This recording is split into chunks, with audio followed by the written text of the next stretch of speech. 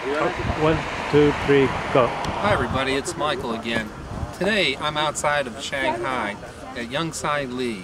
We are looking at putting in a new community care retirement care corporation and acute care hospital and a couple of other healthcare entities.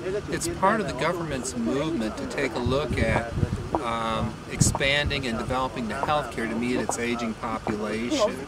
They have just spent $2.2 billion renovating this island, and they're going out to other countries to look for their expertise in setting it up. So today we're here with the government officials, and stay tuned for more developments. Thank you.